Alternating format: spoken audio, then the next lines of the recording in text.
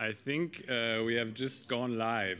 So as some of you know, this morning we already experienced this at the start of the conference, that we had a live stream, and then also we're here physically in person. And yeah, we're starting this again right now. So this session is also being recorded and will last for about an hour and a half. So yeah, for everyone that's joining us online, this has been the end of a long day. We've had many fruitful discussions here in workshops at the Heinrich-Böll Foundation.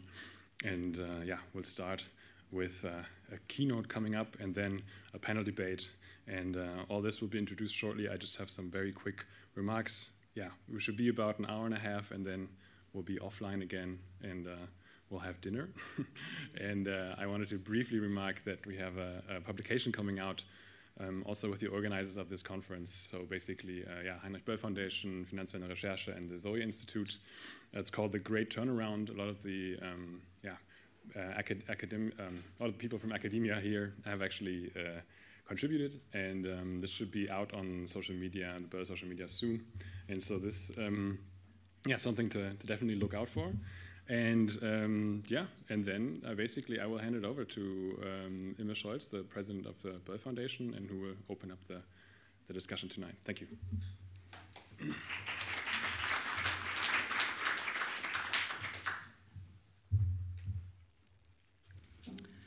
Thank you.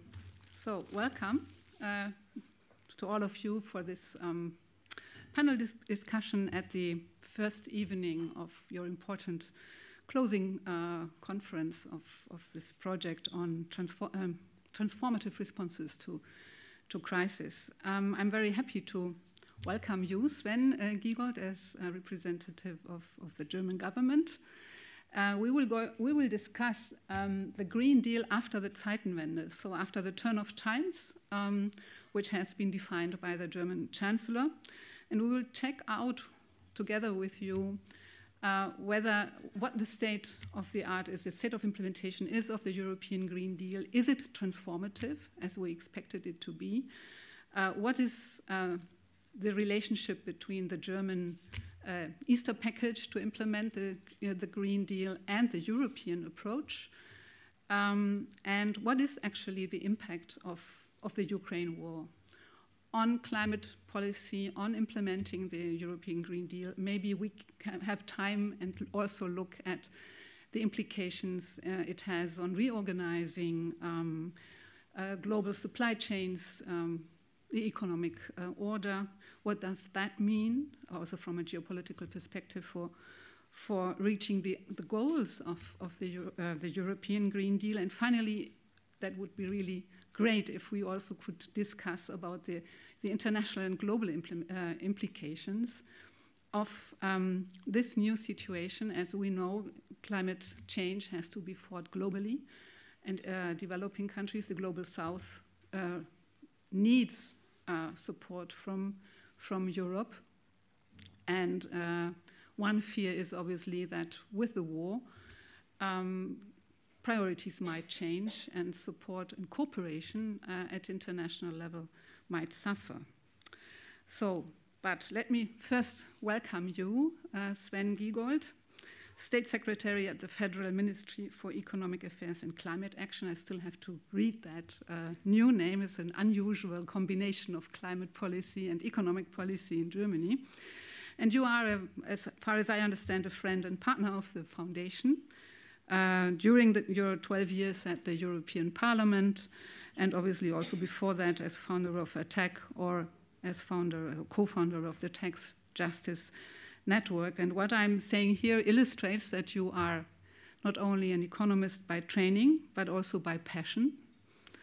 You have a strong passion for changing financial systems and economic systems so that they serve sustainability as well as economic and social justice, and promote the common good, not a usual formulation of objectives for economic policy and at government level. And at the ministry, you are responsible for European policy, for economic policy, for development policy as part of international economic relations, and economy for the common good, and arms export control. So you have a broad range. And sometimes some things need to be done by someone, but you cover a broad range of responsibilities, which gives you, I think, many instruments in your hand to try and achieve some of your objectives. And I think it will be very interesting to discuss that with you. I thank you for sharing your precious time with us in the keynote and later joining the panel, where we will be also joined by Adam Tooze and by Samantha Smith, but I will introduce you when we are on the panel. So please, Sven, join us here.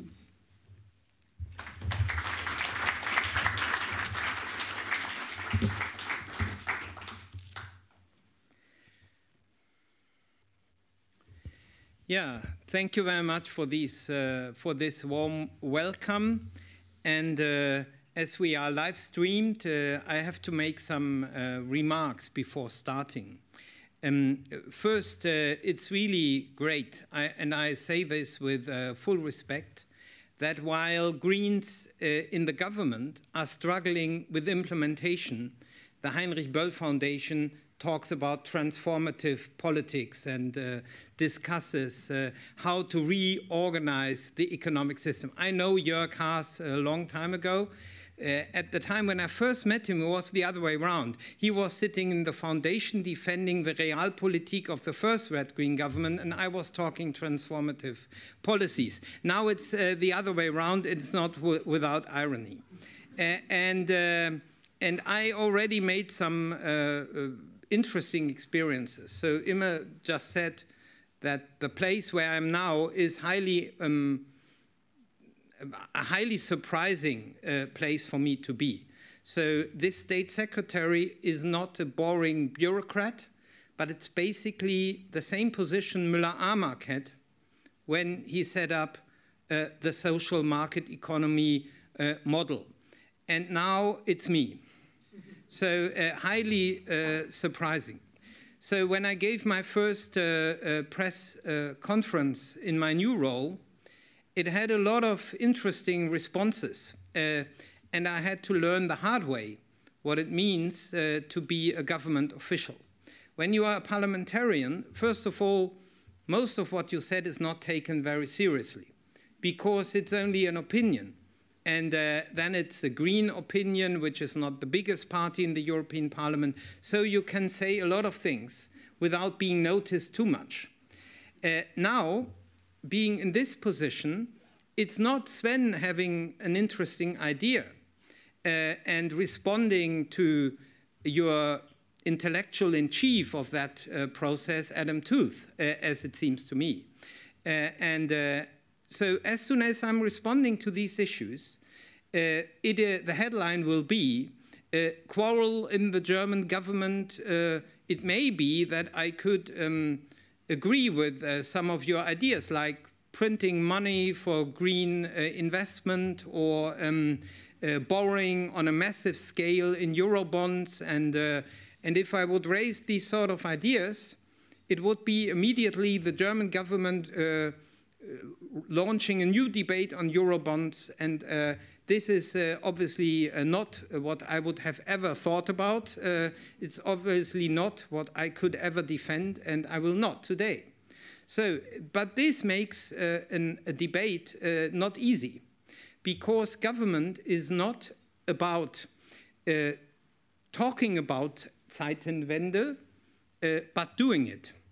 So this means the debate which leads to turnarounds, which are of course also shaped by governments, is not about public talk. It's about doing it at the right moment when the political momentum is there. But if you announce it through public debates, in particular in coalition agreements, with which you don't have to suffer from in certain countries, with a lot of negative side effects of that, but here, if one coalition party makes controversial statements, it's only raising the counterposition of your partner and making basically any change impossible. And I'm saying this so openly, not because it's specific to your issues, the same problem our other coalition partners have. So therefore, there are lots of things I can dream of, I can think about, but I can't say it. And therefore, I was tasked to give a keynote which means to say something interesting on a highly big and provocative issue without causing a lot of trouble. So, and some of you know me here quite well, so therefore I will try to do this now, nevertheless. And we all have to take our respective roles into consideration.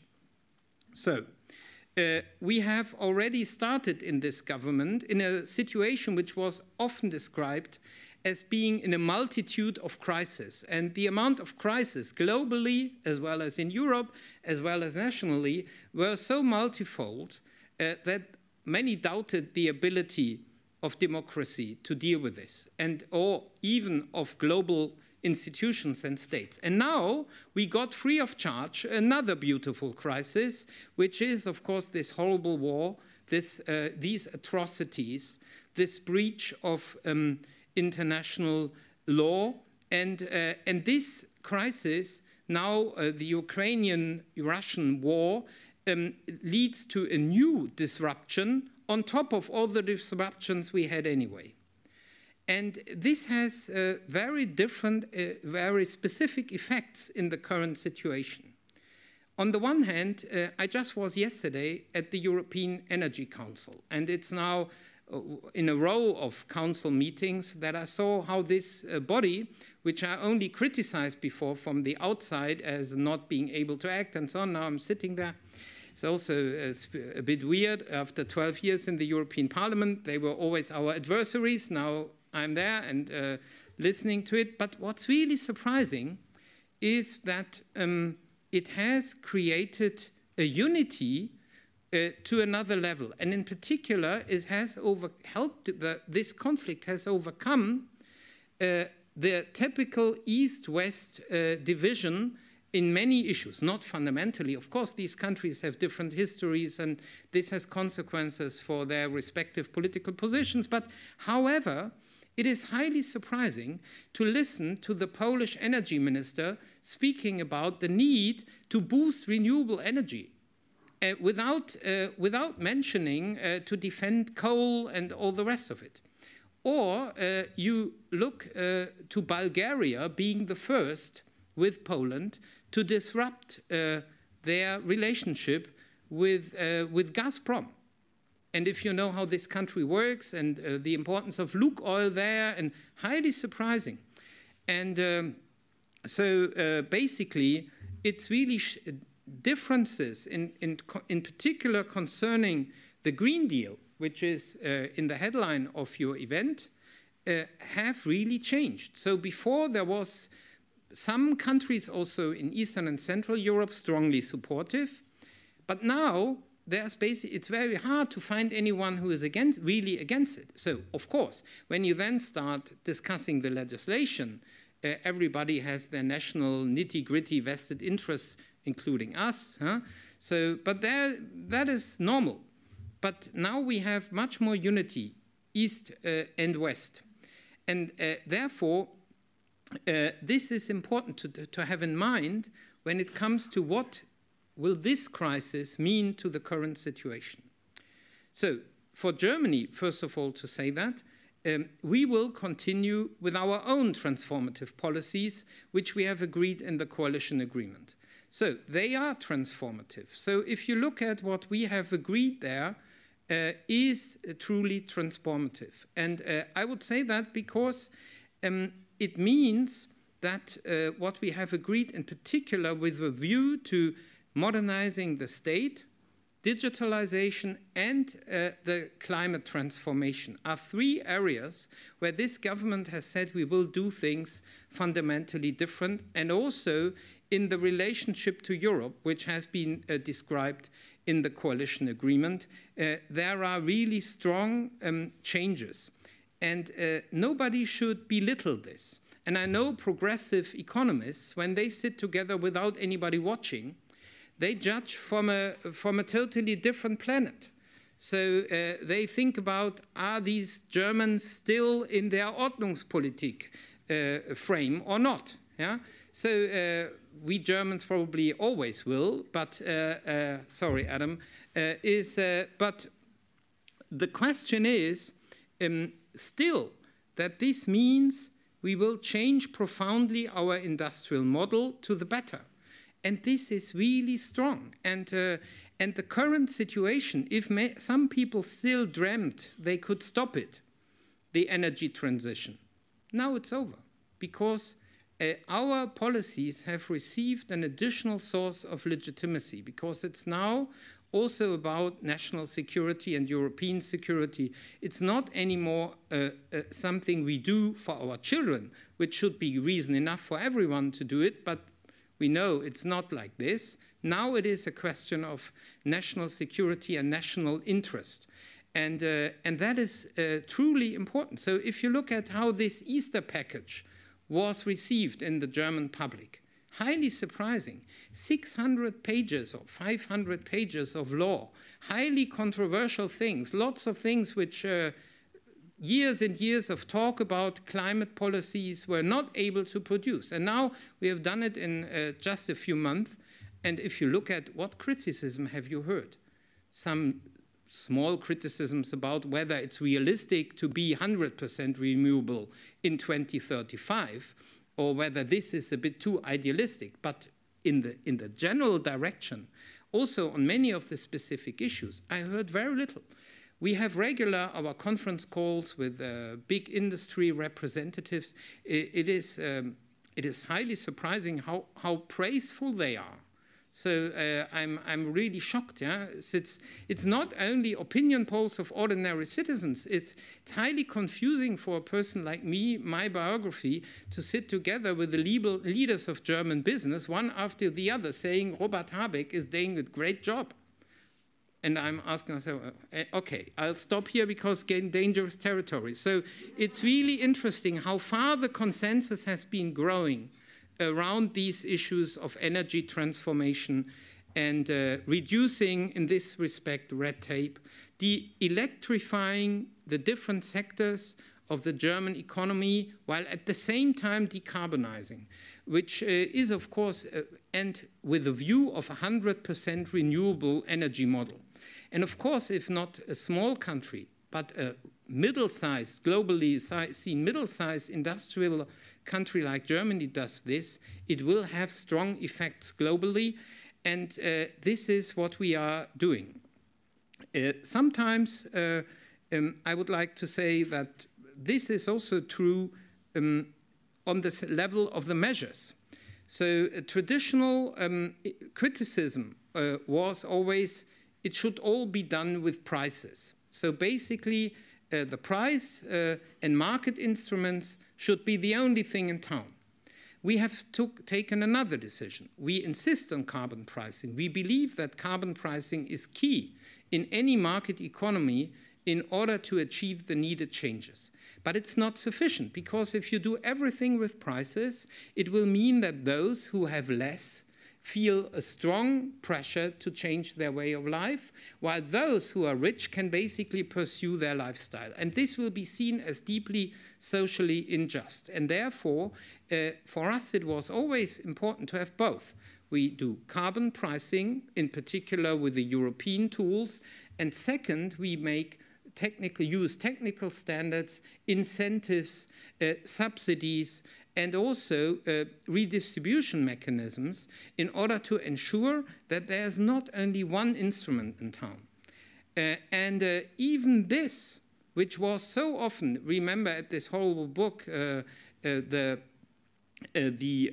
Hans-Werner Sinn, The Green Paradoxon, criticizing everything which was not about market instruments, as being a total failure, how small the impact now in public is. So basically, this mix of measures, which are well calibrated, is not fundamentally attacked. And that is very important in order to balance the ecological effect, the investment and economic successes with the social consequences of what we do. And these three have to be in balance. The whole policies will only be successful if they deliver innovation, investment, and economic opportunities, social balance, as well as the ecological success. So on the European level, I can only say our line is very clear. beginning in the coalition treaty and even more so now, we insist on the full package of the Fit for 55 proposal, which is the key part of implementing the Green Deal.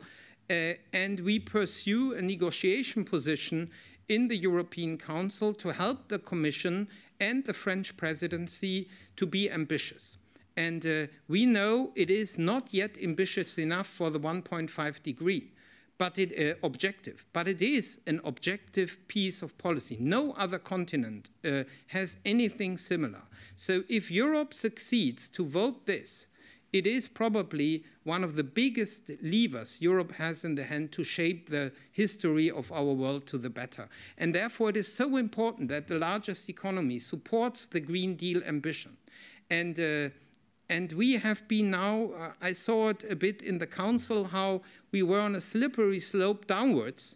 And as an effect of the Ukraine-Russian war, I see, bless you, I see a turnaround in this. So there is now a renewed ambition, and we will try to help the French presidency to finish the deal-making in the Council under their presidency, to then enter trilogues with the European Parliament as soon as possible. And on top of these demands in the Green Deal, where obviously for us it is key to receive also macro instruments and not only micro instruments. So we want the ETS2, the second part of emission trading and carbon pricing, to be realized with the right tools for social compensations attached to it, so which belongs to a fully ambitious package. We want basically to keep this ambition while at the same time supporting the Commission to top it up with the Repower EU plan. And this is what is now in the deal-making in Brussels, and I can only say that this is one of these interesting moments of European politics when, while most people have not even heard about what Repower EU is, big, bold steps are made because the Commission is working on an ambitious plan. And if this is out, there will be a new top-up of the EU proposals for the Green Deal with this Repower EU plan. And what we want to see in this Repower EU plan is a fully fledged industrial policy of Europe for the Green Deal. And this is so far not in the package. What I mean with this is the danger, if we boost the use of renewables in Europe, it will basically be a huge subsidy for the Chinese renewable industry.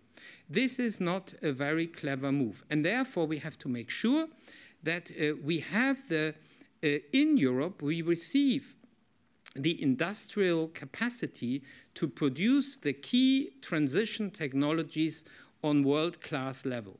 We have shown with batteries how much Europe can do if we put our forces together, and we can do the same again with PV, with wind, with heat pumps, with electrolyzers. So we need European programs to make sure that these products are also produced here, and that we do this using the common market at the right economies of scale. And second, Europe will be more successful in the green transformation if we have the infrastructure in place to do it on a European level. At the moment, the grids for gas and for electricity are not properly interconnected, with many costs and problems also for the transformation. We have no common railway system, which you could call a common railway system. And therefore, we should boost investment for these common infrastructures which Europe needs in order to be successful. And third, there is a dimension where Europe has done little so far is to boost energy-saving measures in order to reduce the total imports of gas and oil, because I say that openly, just changing the provider may be important in the short term, but there's of course an obvious danger. So we have had a big public debate, immediate embargo for many progressives, and many were surprised that we didn't support it. And I would like to share with you my own reason why I think it was right not to support it right away. If you simply switch the providers, the effect is obvious. You will compete with all the developing world for the remaining traded oil and gas resources, pushing up the price level even further. And that means, basically, you have a good conscience because you can say that we are clean of Russian fossils. You have not changed your demand.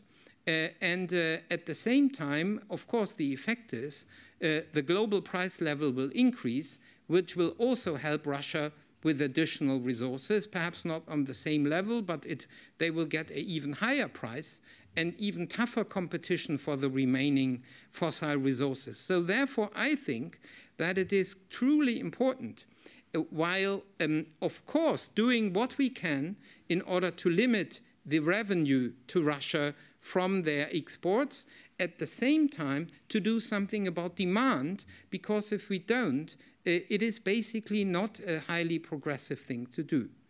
And last remark I would like to share with you is that this boost the Green Deal has received now in the European institutions, I think it goes even a bit further, and to my surprise, it has not been noted very much so far in public debate. I would say in general, not in Europe, perhaps in the European Parliament, yes, but in the national publics it has not been noted too much. After the French elections, basically, and after when the parliamentary elections are over, there is a new opportunity to do something about the ability in Europe to act and to work together. Why?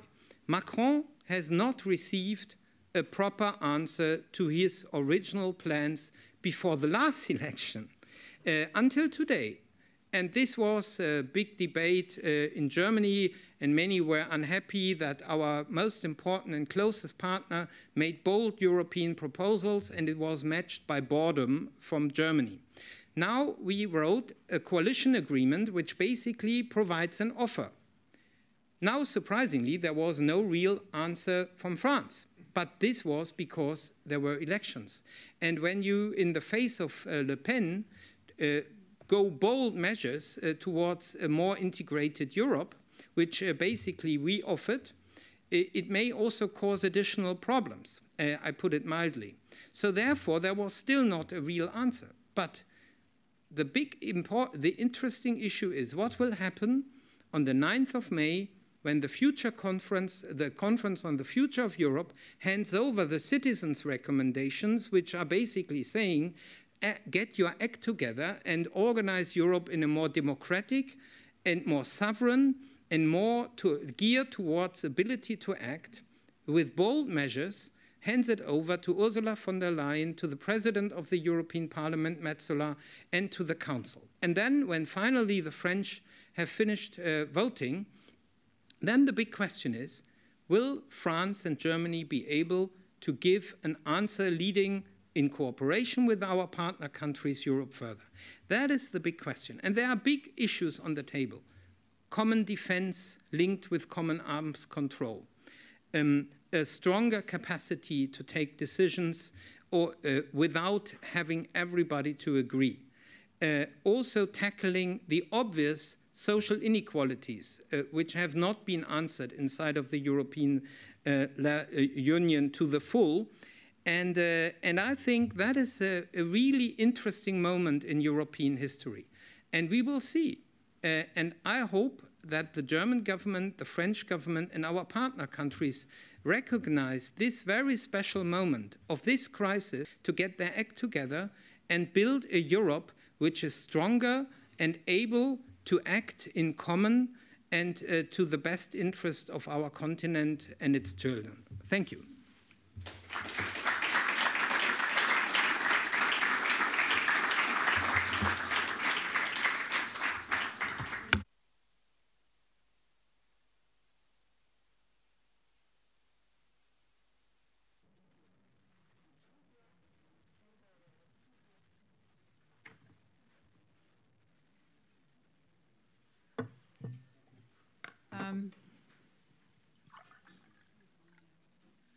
Thank you, Sven. I knew it would make a difference if a person with such a strong commitment to Europe would talk about the European Green Deal and what's on the agenda. Thank you for this inspiring keynote.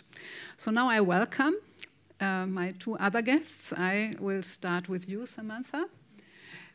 You are currently, sorry, I have to fiddle with my papers. I'm there in a minute. You are a lawyer, but you say that you are also an activist. And you have been working for the last 20 years, I think, on climate, energy, and social justice issues. And now you are the director of the Just Transition Center, which is hosted by the International Trade Union Confederation and other partners, ITUC. But you're based in Norway, actually, I hear, where you have worked for a long time. And you had, before that, you worked for the Worldwide Funds for Nature, Global Climate and Energy team, and you also had a strong focus on the global Arctic. So I think that's also something quite special, actually, a special perspective to bring into this debate. So thank you for being here and for sharing your perspectives on the European Green Deal with us.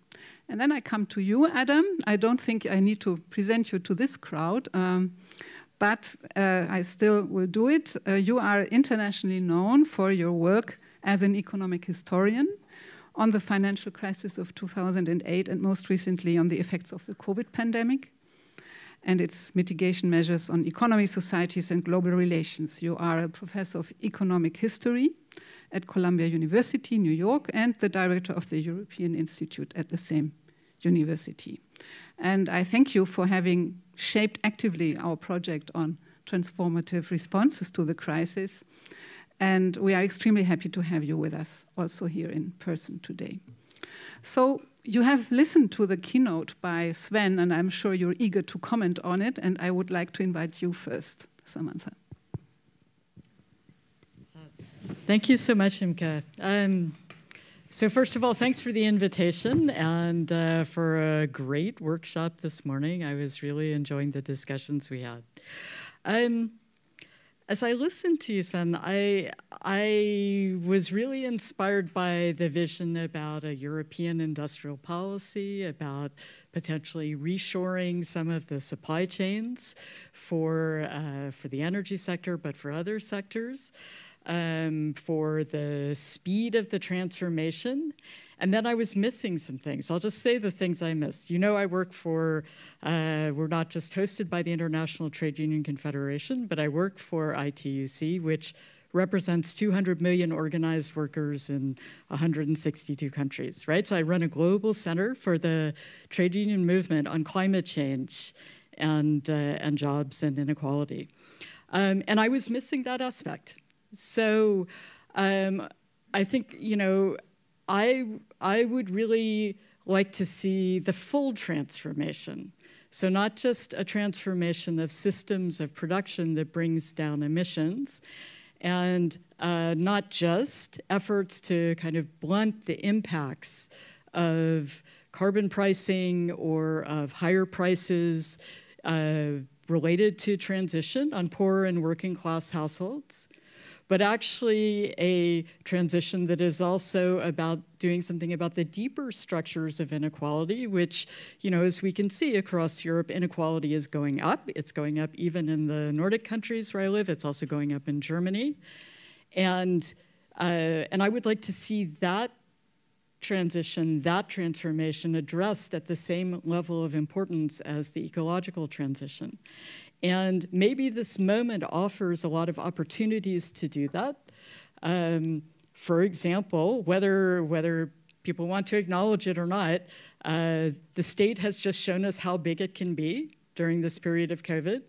And we're going to see how big the state can be in this response, both to the war, to remilitarization, but also to climate change. And all of those state funds could come with strings attached to them, which would require them to create good jobs. So there could be labor standards that are mandatory for all parts of that European supply chain. So we're not replacing slave labor conditions for Uyghurs in China with low-wage employment in Central and Eastern Europe on the end of a European supply chain, for example. But also even in Germany, labor standards and good jobs could lift people's boats. I think the other thing that and probably you can't talk about these things because you're a minister, whereas I'm a trade unionist, so I can say a lot of things within the framework of being a trade unionist. But we're also in a situation now where the energy crisis is producing vast wealth for some companies and their shareholders. And it's putting many other people living in Europe in the position of having to choose between paying their bills and paying and heating their homes.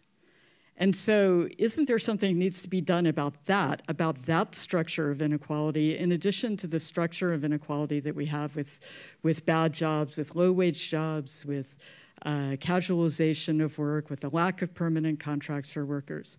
I think one last thing. You know, there are lots of things that aren't going well with U.S. policy, but one thing that did go well in the first part of the Biden administration is that there was a lot of creative thinking about how good jobs can sort of form the backbone for this social transformation. And there was this idea of the soft infrastructure of care jobs and jobs that are typically held by women. Right? And so there's this gender dimension as well of good jobs that we miss when we're only focusing on industrial transformation. So I'll stop there. I loved what you said, but I'm missing this other part, also about the rights of workers. Thank you, Samantha. Now, Adam. Is this on? No. You just speak and then it gets okay. On. It's going to turn itself on. Excellent. Well, I would like to echo what Sam said. It's an absolute pleasure to be here, particularly since we've been working online with so many people in this group for such a long time now, and it's kind of dizzying to actually meet people in person. And I would really like to echo the thanks to you, Sven, for taking the time to be with us and to speak with us. And I'm perfectly happy to act as a sort of straw man to your, practical politician figure and be some sort of representative neo-Keynesian, radical in the exchange. I thought you were post-Keynesian. Well, we can. But the point that Samantha made is the one that is really, I think, the one where I would want to push back. I want to make 3 points, and that is really the one I want to push back on. Because I think what we can't let stand is the idea that demanding large-scale, radical, monetary financed action is some sort of harebrained, impractical, theoretical idea that is represented by people who don't have power and therefore can indulge themselves in paper exercises. Because, as Sam was saying, and has been repeatedly demonstrated, and it was precisely out of that experience that this project grew, very hard-nosed, extremely practical people, power people of the purest kind, deeply conservative people, in fact, under the right circumstances, faced with the right crisis, have had no difficulty at all in mobilizing trillions of dollars for the purposes of fundamentally conservative purposes. In other words, the stabilization of the existing order, which I don't need to lecture you about because you, amongst European parliamentarians, have been one of the most effective advocates for financial reform, and we all owe you a great debt of thanks for that work.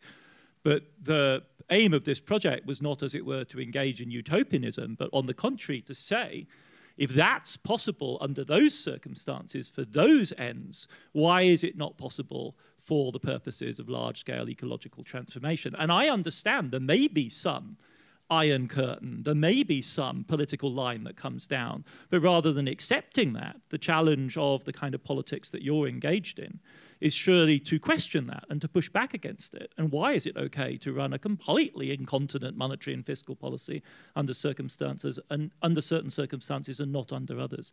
And I read your reinterpretation of the climate politics in the April program as, you know, state priority number one. I can't quite remember what the German wording is, but you essentially define it as a national security interest and therefore trumping a whole bunch of other considerations. That seems to me to be a step in the right direction precisely because it might open up this kind of option of saying, well, under those circumstances, it's really whatever it takes is the appropriate formula. And we know how much Europe owes to that formula, whatever it takes. The second point I'd like to make is really not a pushback, but it's really just a question, and it's a completely pragmatic one because I'm fascinated by the position that you're in. And folks like you, like ourselves, in fact, are also in Washington, D.C. right now because lots of people there are having exactly the same experience you're having is, oh my God, what does it mean that I'm all of a sudden the successor to Larry Summers or whatever in their case? The question I ask, and as an outsider is so fascinating about the Habeck ministry, is that if anyone's ever understood the urgency of the climate problem in government, it's you folks. You look maybe like the first people to really understand the sense in which this needs to be moved, not on an annual or decadal time horizon, but on a quarterly time horizon, like GDP growth or monetary policy. In other words, the appropriate standard is what did we do in the last 3 months? And then again, what did we do in the next 3 months? So I'm actually kind of interested if you're able to describe it to us, how your team thinks about this problem of getting to a 7% emissions reduction this year and then doing it again next year. And over the 4-year period which we hope you govern, it's, you know, roughly speaking, 30% that you need to achieve in terms of reduction. Maybe it goes the other way around. Maybe it's 25%. In any case, it has to be a big cut. What does it feel like to govern under the pressure of delivering and not being able to escape? Because you folks know as well as anyone in this room how imperative this objective is.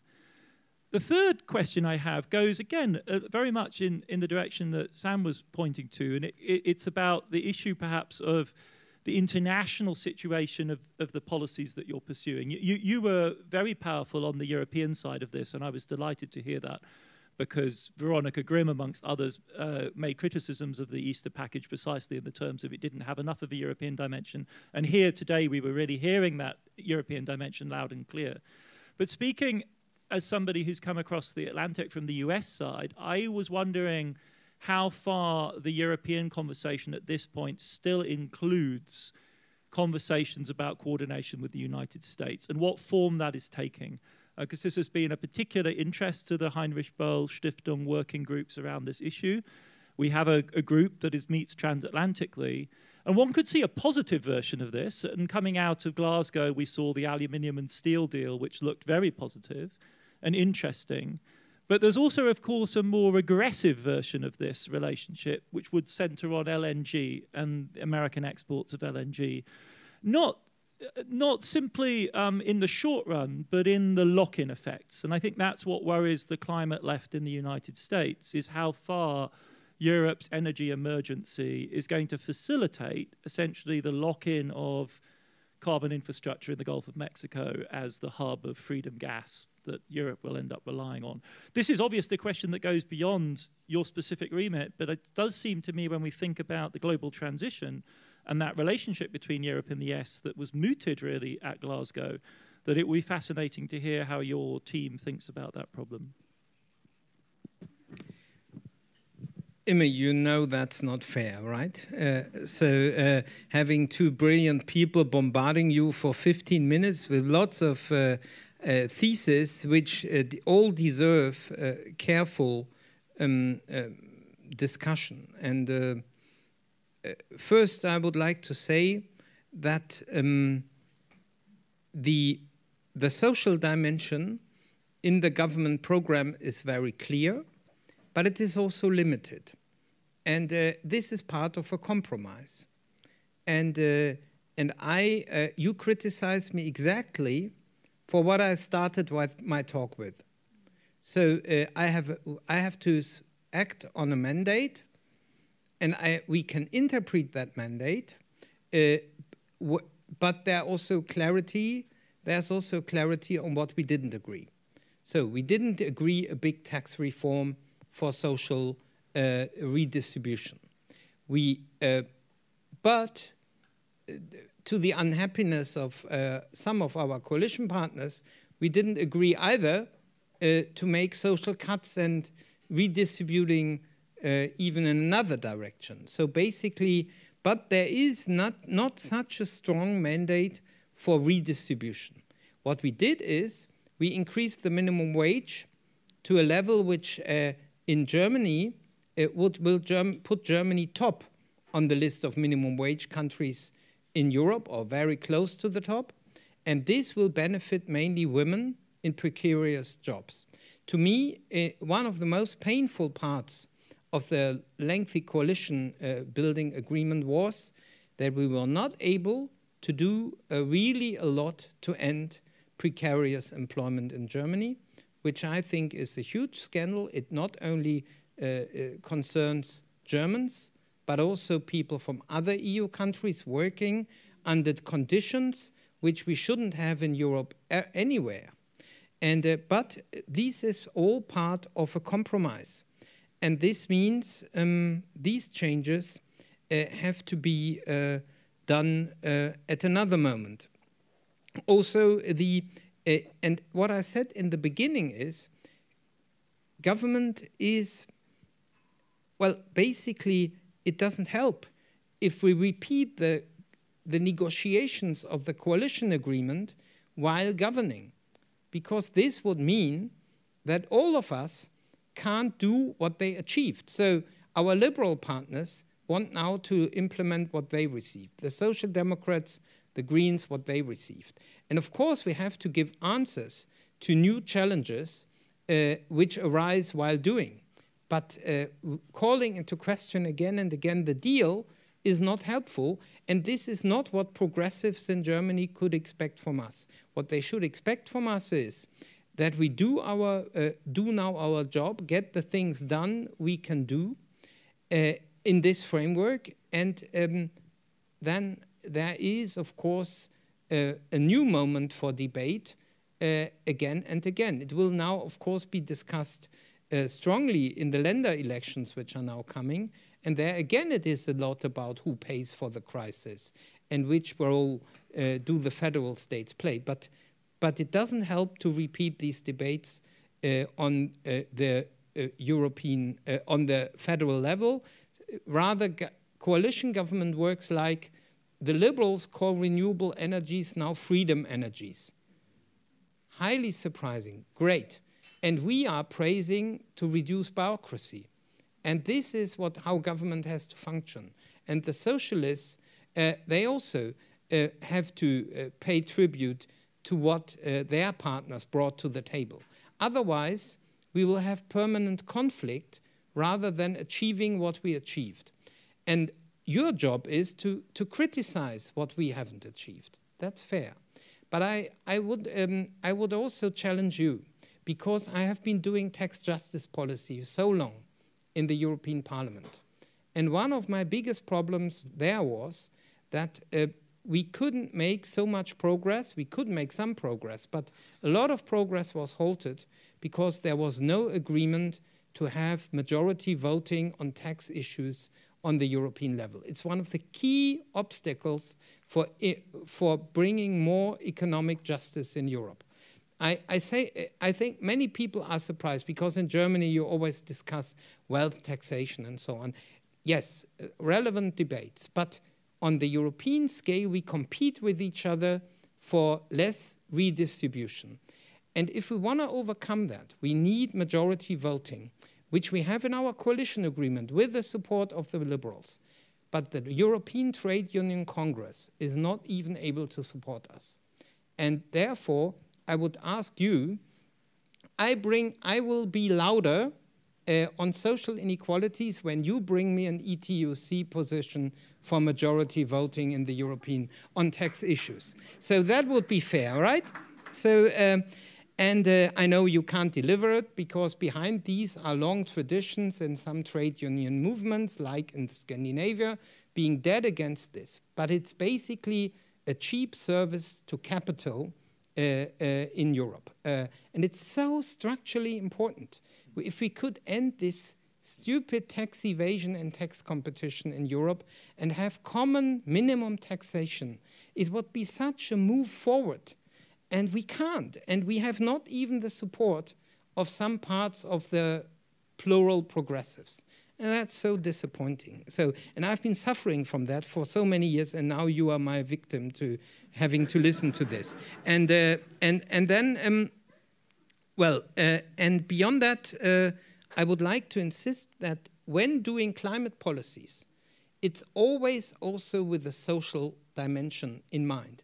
So when we do the pricing, also in the agreement, it says very clearly the income should be redistributed to the citizens, and ideally with the same amount of money per capita, so that after the pricing, we have more social justice than before. So reconciling ecological pricing with more social justice, and this is an important dimension.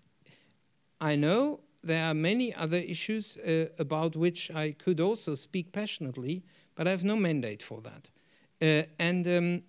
Now, Adam, perhaps I was not clear enough. I didn't mean that common borrowing, changes in monetary policy are only for these Adam Tooth people here, and the government shouldn't do it. No, I fully agree with you that larger changes, of course, are in the end made by politicians at the right moment. But in particular, in controversial areas, changes by governments are made. They are not coming out of long public quarrels. So if you see the Scholz announcement of the Zeitenwende, it was made with very few coordinating calls and then made. Yeah. So, and that is what I'm saying. So having now some state secretaries in the government starting to speak what they think in general and theoretically under certain circumstances about some changes in these highly touchy and controversial issues in Germany is not helpful. I was not saying that this is your dreaming, and no, that was not my point. My point was, at the moment, this is your job, and it is publicly in no way my job. But there may be coming a moment when the work of you guys is very valuable, so that people inside of governments can do the right things. And that is, but I know what our mandate is again. So then you were saying you hope we are governing for 4 years. I thought we will not go away so fast. So that was not our ambition. And that's what the Chancellor said, what Robert Habeck said, and Lindner and so on. So we don't intend to go away so quickly. And I must say that also for the ecological transformation, there's a huge potential to have a coalition between progressives and a part of those representing business and the political right of the spectrum. It's a huge benefit because it makes our policies much less suspicious. However, it causes some limits which are also painful. So there is it is not black or white. And then lastly, about the US and our transatlantic dialogue. First, I'm not in charge of energy policy and climate policy. That's not what I'm mainly doing. Therefore, I can't talk with a lot of insight about the relationship to our US partners. I can only say we are constantly in a transatlantic dialogue. Robert has a lot of US partners on the phone regularly, and the point is, when I think there is one misunderstanding about the gas infrastructure investment made in Germany. They are not investments in order to lock in our energy model. Our commitment to 100% renewable future is clear. However, we have to see that with the current infrastructure, we are locked in to Russian gas and oil. And that is why we want to overcome this. And we have to build, for this reason, infrastructure for gas. However, there's also one misunderstanding, a second misunderstanding when it comes to this. This doesn't mean we will use it for decades. We can't. it has to be built in a way that it can be, with the least cost possible, transformed into the infrastructure which we will need for green gases. And gas is not a priori fossil.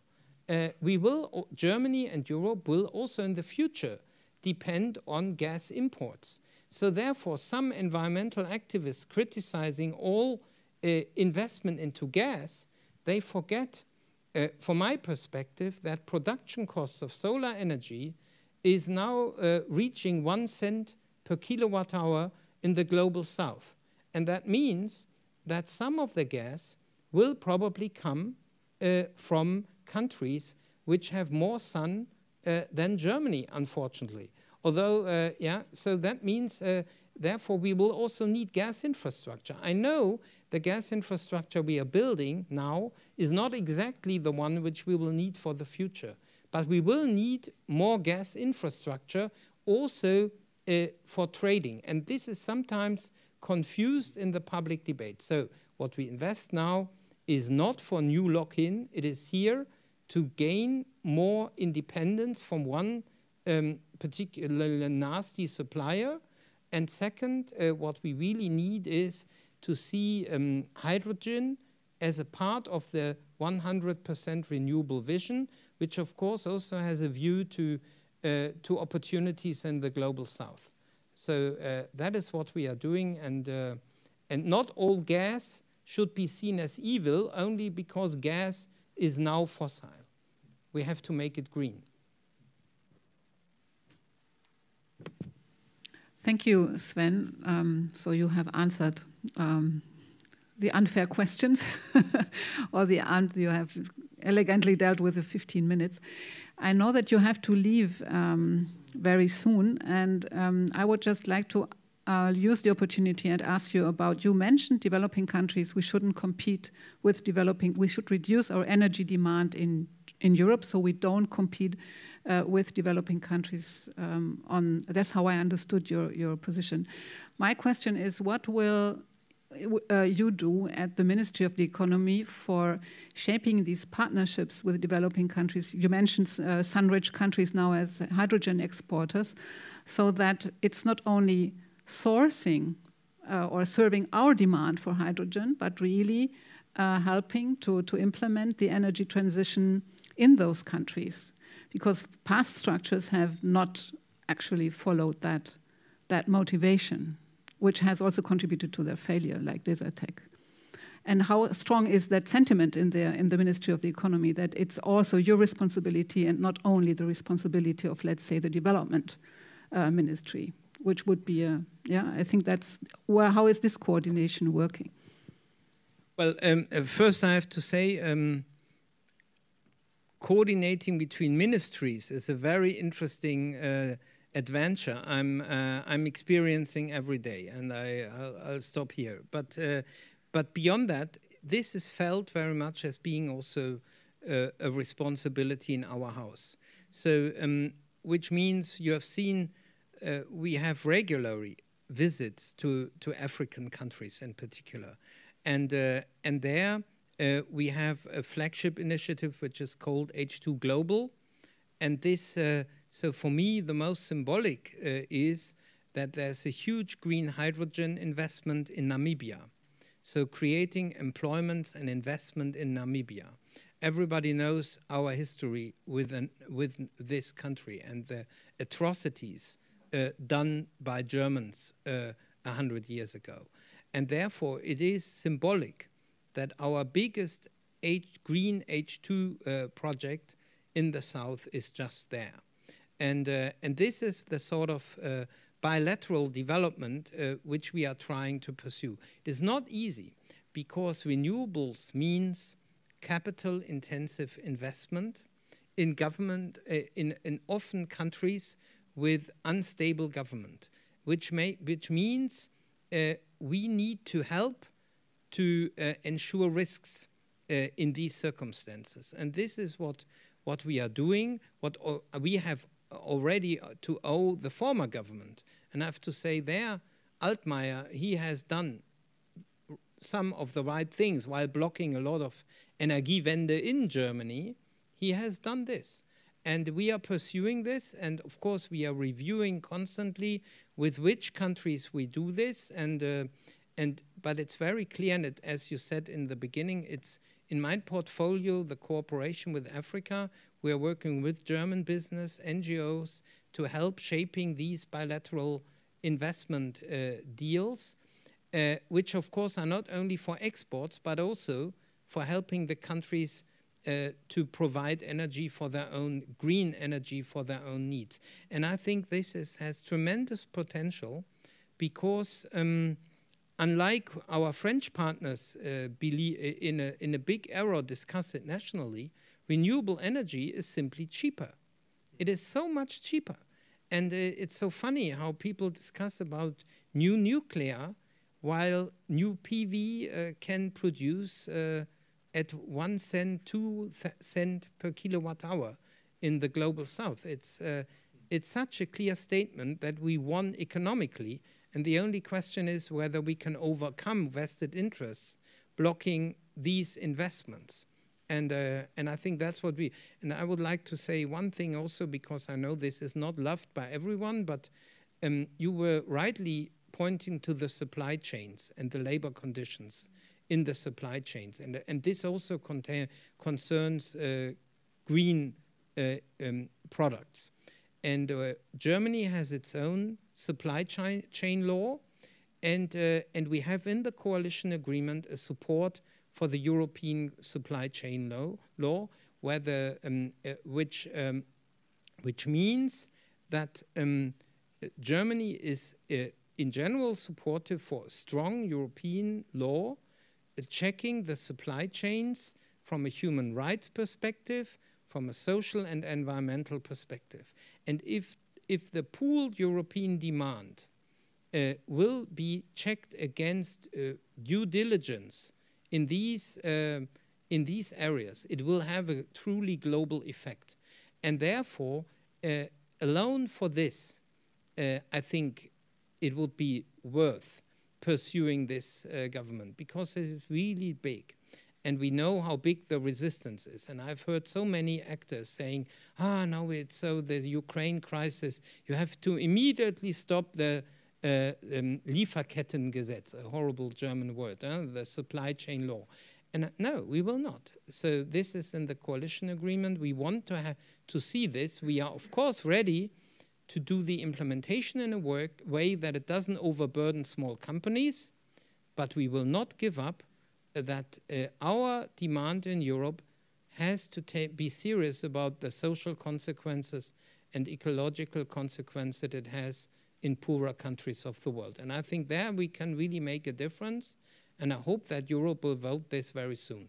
And I hope on civil society support in the future as well when it comes to this on the European level. Thank you, Sven. I'm a bit confused now because you said you had to leave at 7, so I give you a chance to. It's not about 1 minute, but it's I have to go to defend some of our trade policy issues, and I thank you for the invitation. The microphone. Sorry, I have now to go to defend some of our reforms on trade policy. I hope this finds also in particular your support, because it's very much about labor standards as well. But I have to go now. I have to apologize, and we are seeing each other again, I hope. And I thank you for this great work and bringing these people together. Thank you very much. Yeah. Thank you, Sven.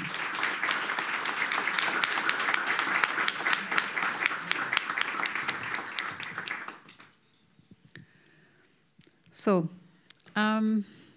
we are left with some time, and I actually would like to invite now this debate will change now. Obviously, we are losing the German government presence. This is a pity, but it was great to have the hour actually with Sven. I think it brought some insights, and now we could actually focus again on maybe your perspectives also on. I would not ask you now, has Sven convinced you, about the seriousness of the German approach? I think that we can discuss later when we go have drinks and food. But the question, I think, is what are your perceptions on... we have heard a very optimistic description, actually, by Sven, on European unity, on unity in Germany. What is your perception of the truly transformative capacity of the European Green Deal to achieve these the dual objective of combating climate change and achieving social justice, or reducing at least inequalities? I'm not talking about financial stability now. That's the third objective of the project, I know. What would be, maybe we start with you, and then think of what you want to say and ask and contribute. I will call the audience then. Well, I'm still very much digesting what we just heard, but it was striking to me that he didn't respond to the question about pace and timing. So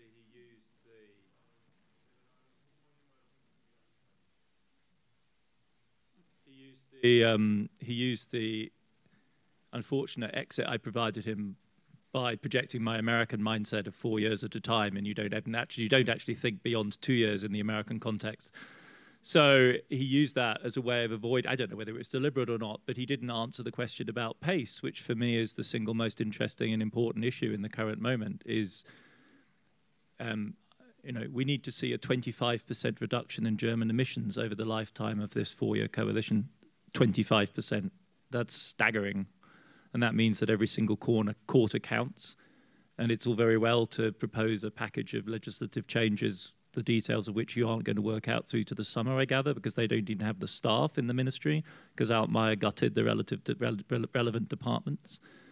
But that means you lose 2 quarters, right? I mean, and you've got 16 quarters to do 25% reduction, and you've burnt 2.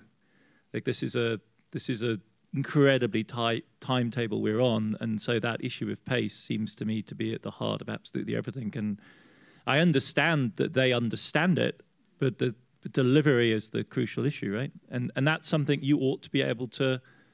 I mean, it's brutal. It's like accepting a new measure like GDP growth or inflation, which from my macroeconomic background is what I'm used to thinking in terms of, and it's not unreasonable to pace and benchmark GDP. We do it every quarter. The US had a bad number last quarter. Everyone is freaked out.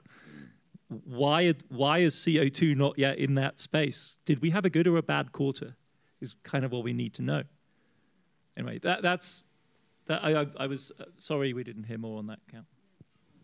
Yeah, I agree. That's true. I was waiting for him to talk, but then he talked about inequality and yeah. Samantha, what is your take? Yeah, well, I want to pick up on what you said about pace, Adam, because over the last year or so, we've been involved in a process with basically all of the industrial unions across Europe, as well as national confederations, especially from Central and Eastern Europe. And the overwhelming view is that the transition is just going so fast. How will workers keep up? And that is, and that was before the war. It was before the energy crisis really got going. And it was basically everything from leadership to shop floor experience of older workers who are facing a digital transformation. They're facing a transformation of kinds of production, let's say from internal combustion engines to EVs, with a lot of job losses, especially out in the supply chain. And they're also facing globalization. And the German unions have been great, actually, at sort of mapping at every work site the impacts of these 3 forces on jobs.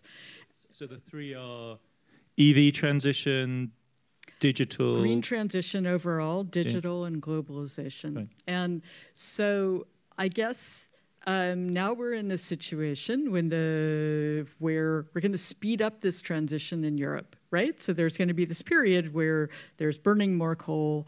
You're seeing this around the world, really, right? Because gas prices are so high. There's no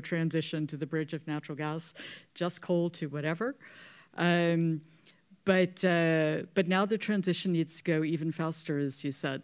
And so other than in our movement, I'm not hearing any very strong commitments to or clear thinking around or policy measures that are directed at supporting people as they're moving through this incredibly fast transition. And it's not that anyone in organized labor is opposed to industrial transition. It's happening all the time. This is part of our history.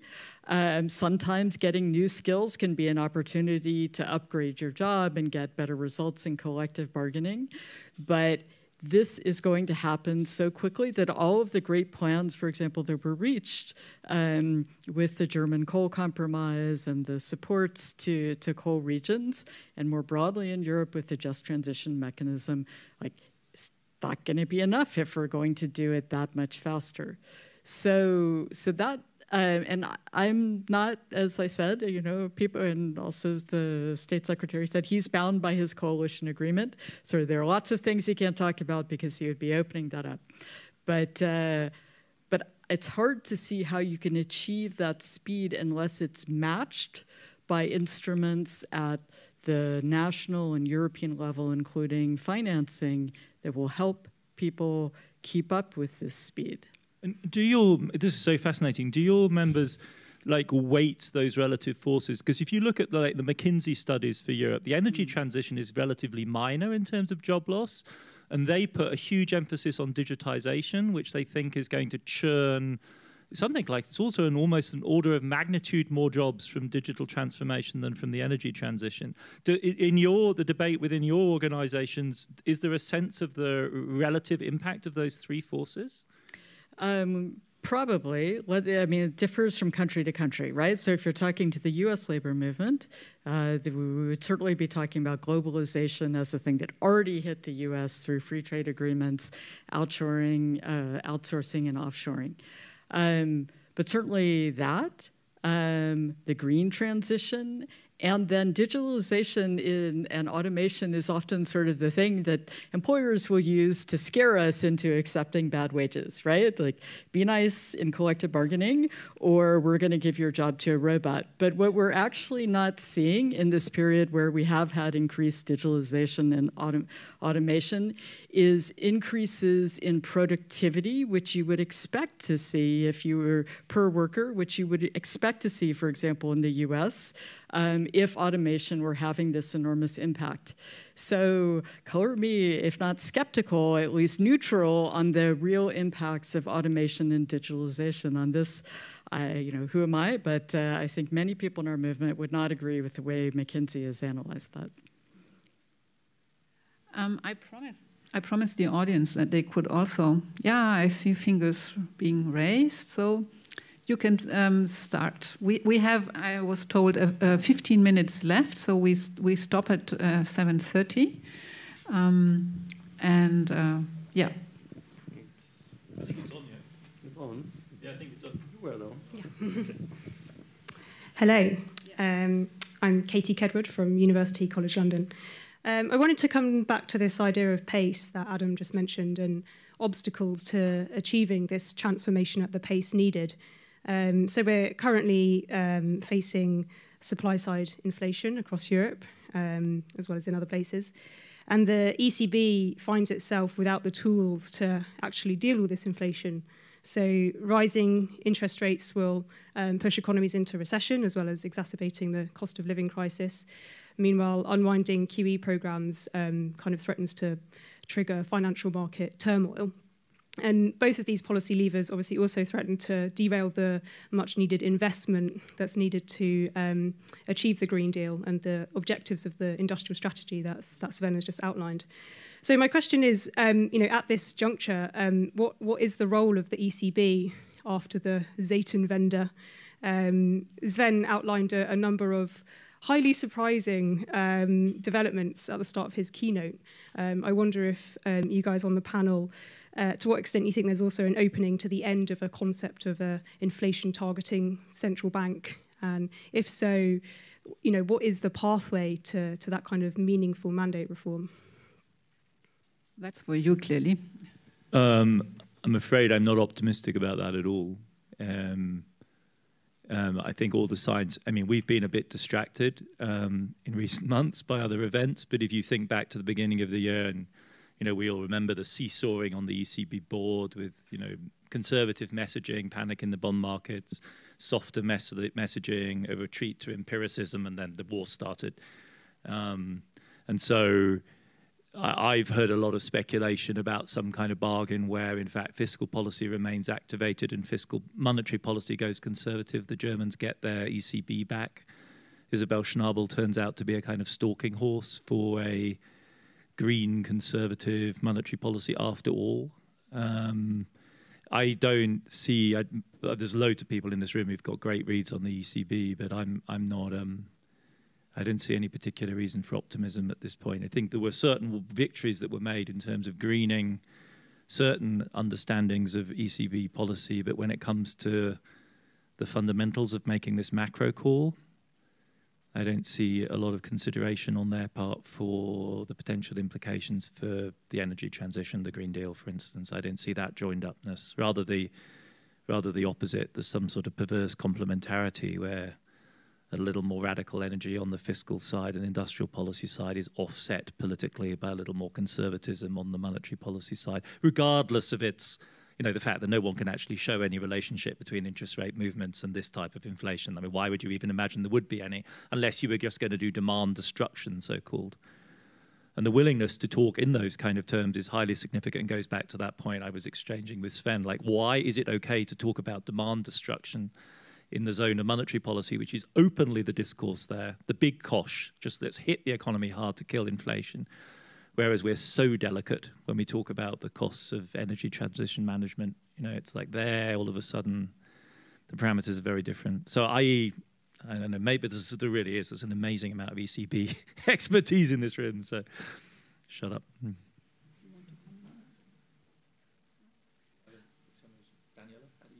Yeah. No, I had a question for Samantha, if you don't mind. But yes, sorry, I will join Adam in being very skeptical. In my intervention this morning, I made a point that, in a sense, what is going to be a very important thing for us to think through in the macro-financial architecture is the fact that under monetary dominance, fossil inflation will always trigger a contractionary response that will make life very difficult. But I was curious about your reflections. I think for somebody like me who works on macro-financial issues that are associated with the green transition, we don't have the tools to think through what it means on the worker side. I mean, we understand the distributional politics on some macro level. And you mentioned something about financing instruments that need to be available for workers to somehow at least not be as brutally hit as they will be by a series of events that are related to the climate crisis. So can you say a bit more? What do you have in mind? And is there a private-public divide in there in some ways, in the way that, for example, Sven Giegold evoked, and it's quite, I would say, quite powerful politically in terms of macro narratives here in Germany, but also in Brussels? Yes. Well, so just to sort of tweak the framing of the question a little bit, if I can, right? So when we're thinking about the green transition and what does it mean for workers, there's a tendency to go immediately to coal workers in Poland or Bulgaria, right? That's what this is about. It's about smoothing impacts, regional impacts, but you're also talking about this opportunity to create, you know, hundreds of thousands, millions of what could be good jobs, but at the moment often aren't good jobs, right? Because as Sven said, because of the casualization of work across Europe and around the world, and also because of the import of working people into Europe on sometimes slave labor-like conditions. So policies that target job creation or good job creation would do a lot to reduce inequality as well as to build a natural broad base for this transition, right?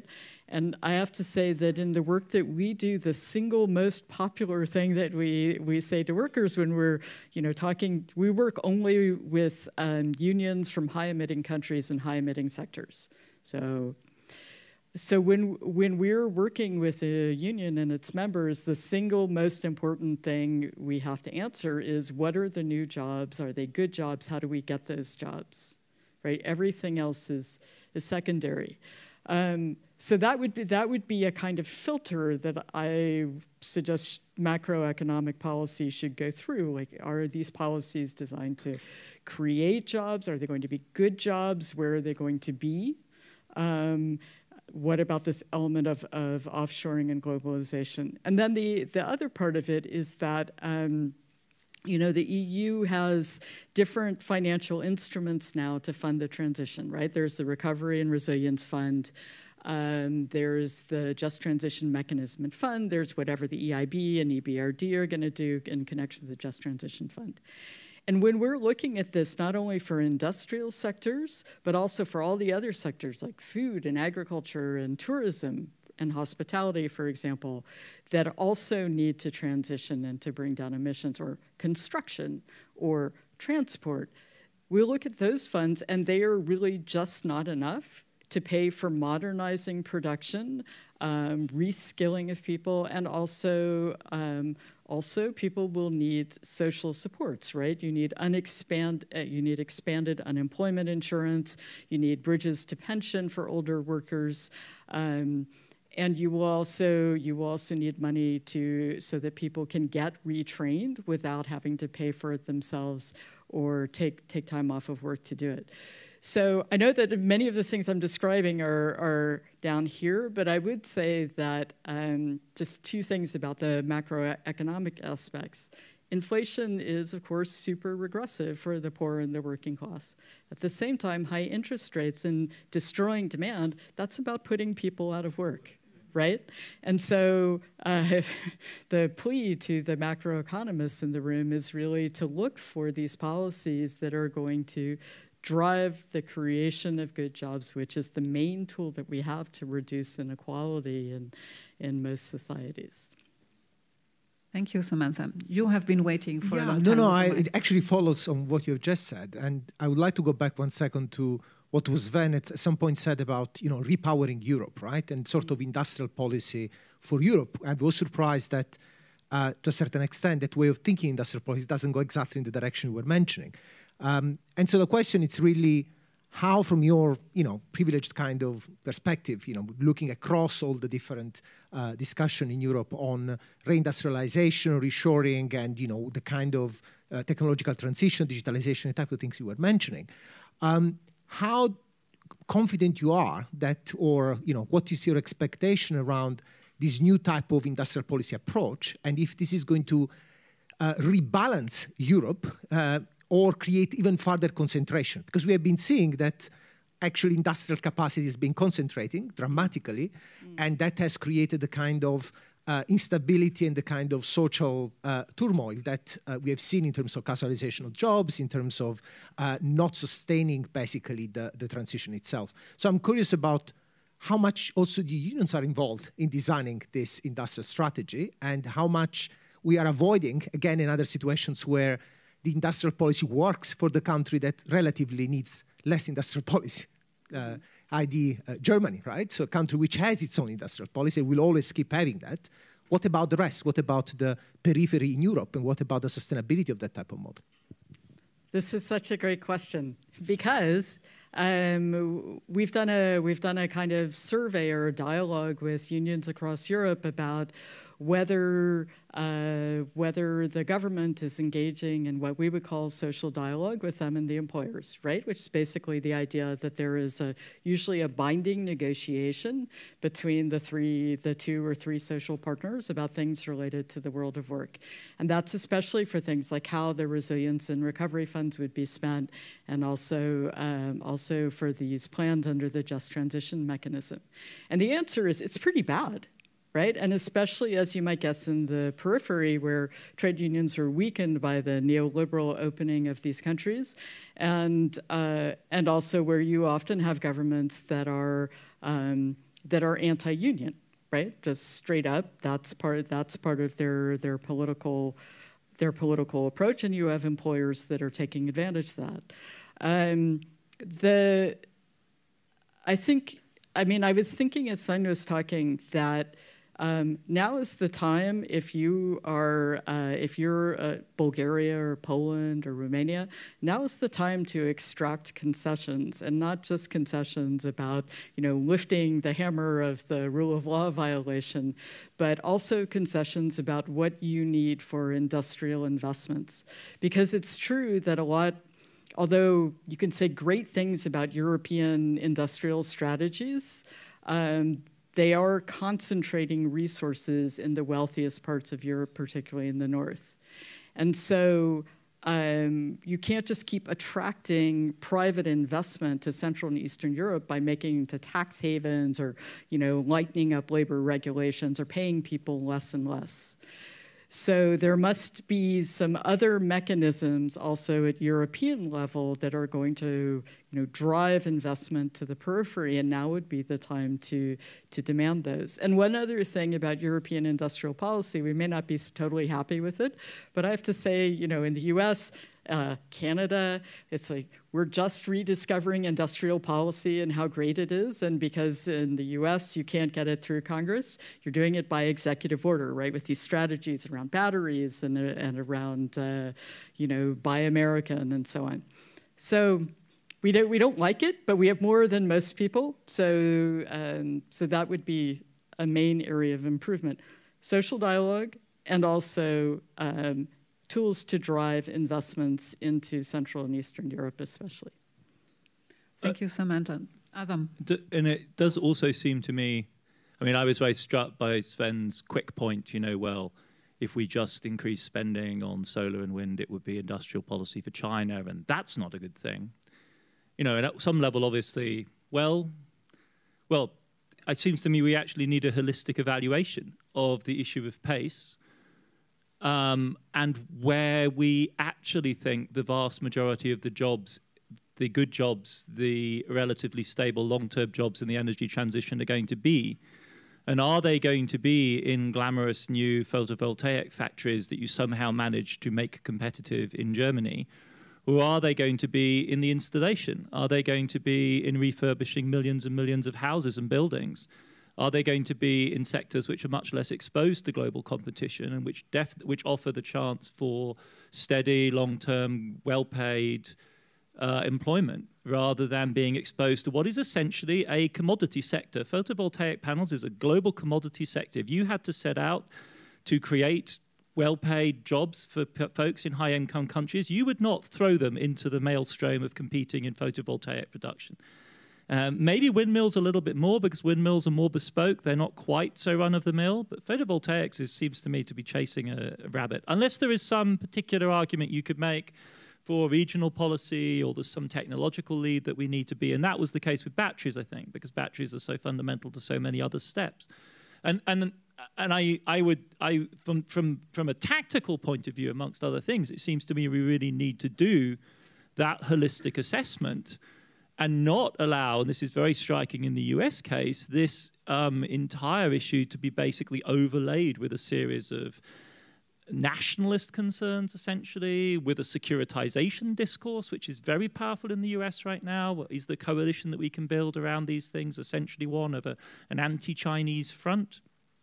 And all of those, I think, require an evaluation which is also fundamentally under the sign of saying we need to reduce emissions by 25% in 4 years. So where are we going to get the photovoltaic panels to do the first 2 years of that from? It is surely not going to be from a factory anywhere in the EU. I really want to argue with Adam. Can I do that? Yeah, you can do that, but then I would like to close. And okay, really quickly. Before you answer, I would just like to remind us of there was an evaluation of that actually in Germany. It was done by the Ministry of the Environment, and they evaluated where was the main economic impact of the increase of renewable energies, and it was not in manufacturing. It was installation, it was services, and what's local, so it's the local economy. But for that, of course, you need a well-trained labor force. And so that's also investing in qualification, in good jobs, in well-remunerated. And I like your point about pace there, but your rebuttal now. Yeah. Well, so the reason why solar panels from some parts of the world are cheap are because people are working under slave labor-like or literally slave labor-like conditions, right? And so what you get when you have least cost global procurement in the energy sector is you get labor arbitrage. That is a part of it. It's not that the other input costs to production are necessarily so much lower. They could be, like the cost of capital can be lower. You might be closer to the source of the silica, but you might be state subsidized. But you are also purchasing, with your reduced price, you're purchasing labor arbitrage. And generally, one of the reasons why, across different sectors, it's often cheaper to have poorly paid workers with poor health and safety conditions producing something or doing construction, even in Europe, than it is to automate.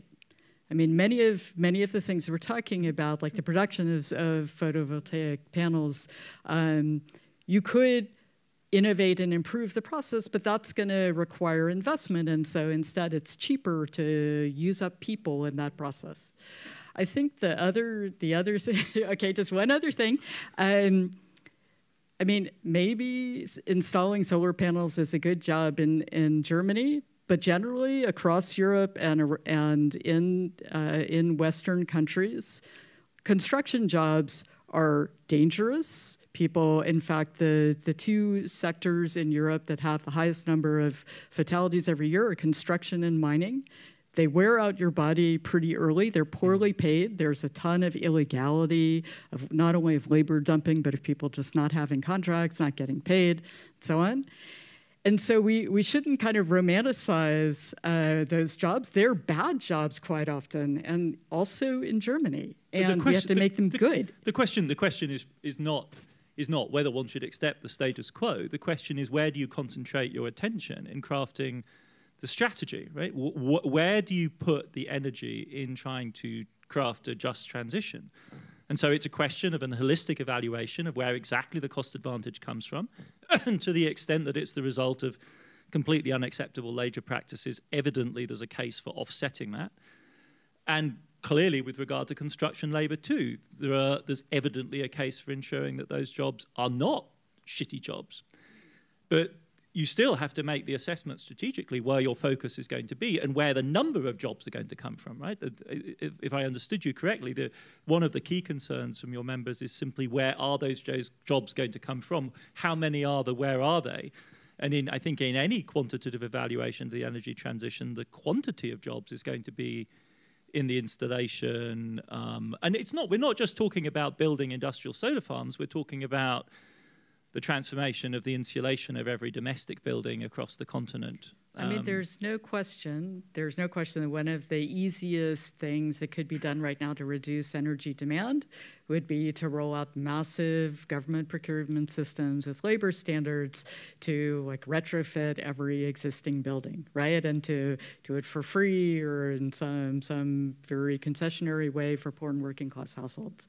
But we would also have to train up a massive number of construction workers and installers, right? And so, so in these analyses, I'm just saying you have to look at all of these things at once. Like, we can't accept that we're going to get cheap solar on the backs of people who are being exploited. Like, we can never accept that as trade unionists, and as progressives, no one else should be accepting it either, right? You just can't.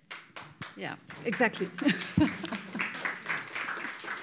Yeah, let's give a big applause to the two of you.